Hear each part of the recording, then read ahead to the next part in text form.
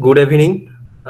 This is the assignment of compiler design, and today is the 6th December, and we are presenting the assignment for the compiler design.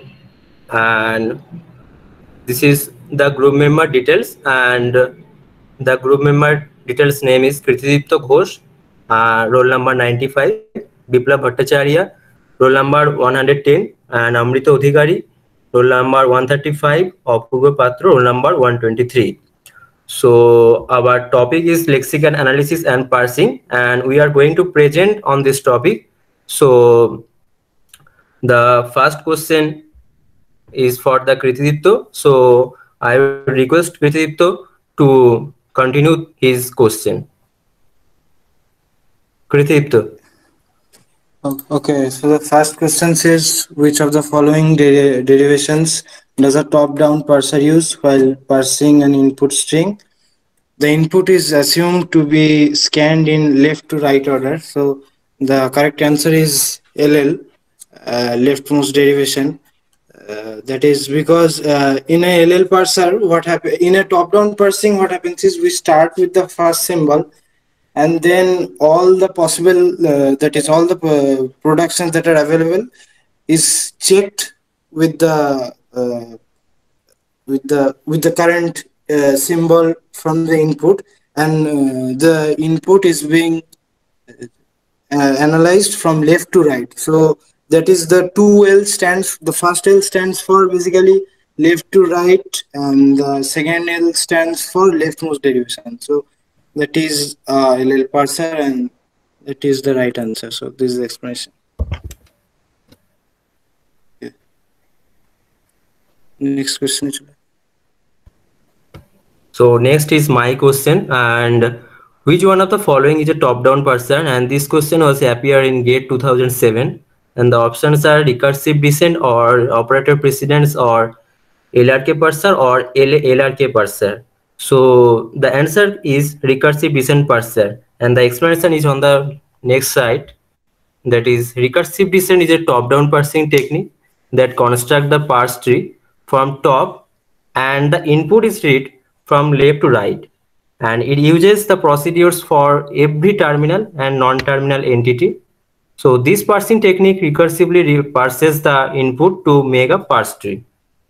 And here is an example that the grammar with the input string CAD, and here are some rules, that is A tends to CAD, A tends to AB or A, and here I am starting from the star symbol CAD, and for the A there are two options, that is one is AB and another is A, and when I am taking AB as an input, then I am getting this, but this is not matched for this input string. So we have to backtrack, or we have to recursively call this another definition, that is A tends to A, and when I am getting this A tends to A, then the input is matched with the string. So in this so this is how the recursive descent parsing is work, from left to right and top to bottom. So this is the answer of this question. So next I am requesting Apurbo Patra to continue his slide. Thank you, Biplob. Good evening to my respected teachers and my friends. I will continue the next question, which appeared in GATE 2019. The question is, which one of the following kinds of derivation is used by LR parsers? Four options are there. First option is rightmost, second option is leftmost in reverse, third option is rightmost in reverse, and final option is leftmost. I said the correct answer is option C, that is the rightmost in reverse. The explanation of my answer is the parsing is classified into two parts, that is, first is top-down parsing, second is bottom-up parsing. Top-down parsing is based on leftmost derivation, whereas bottom-up parsing is depend on reverse rightmost derivation. A general shift reduced parsing is LR parsing, is bottom-up parsing, where L stands for scanning the input from left to right and R stands for constructing a rightmost derivation in reverse. So the correct answer is option C, that is the rightmost in reverse. And the next question I would request it to Amrito to continue. Thank you, Apurbo, and my other fellow mates, and of course our respected teacher, Sir Somnath Roy Chaudhary sir.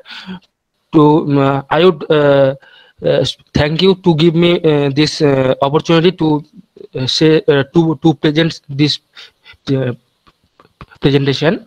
My question is, the number of tokens in the following C statement is, the statement is printf infinite comma I equal to percentage d ampersand I equal to percentage x comma I comma ampersand I. So first of all, what is token? Token is a kind of lexical unit, a particular keyword or sequence input input character denoting an identifier or others. So here we see the here we see the correct answer. The correct answer is answer C. Uh, please explanation. Please go explanation side. Hello. Yes, the explanation is, in a C source program, the basic element recognized by the compiler is the token. A token is a source program text that the compiler doesn't break down into component elements. There are 6 types of token: identifiers, keyword, constant, operators, string literal, and other separators. There are total 10 tokens in the above printf statements. Below are the tokens. The tokens are I equal to percentage ampersand I equal to percentage x I comma ampersand and I bracket and semicolon. These are the tokens of the above program. Thank you. Okay, thank you all. Very good presentation.